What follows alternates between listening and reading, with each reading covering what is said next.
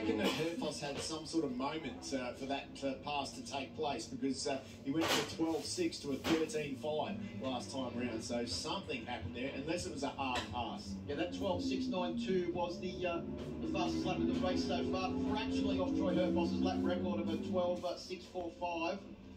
Allen just dropping back off that lead group at the moment, 2.2 seconds back in fourth position, with Crew Halliday right behind him.